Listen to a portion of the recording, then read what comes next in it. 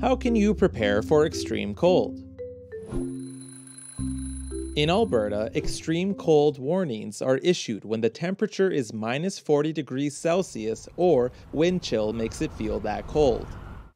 Everyone in Alberta should know how to stay safe in these life-threatening conditions. When possible, stay indoors. Even a few minutes outside can be dangerous. And protect animals with warm shelters. If you must go out, dress in warm, waterproof, and windproof layers. Always let someone know where you are going. When traveling, check 511 Alberta for road conditions and pack a vehicle emergency kit. Take breaks if working outside. Sweating can lead to hypothermia, which can be fatal. And watch for signs of frostbite, which can happen in minutes.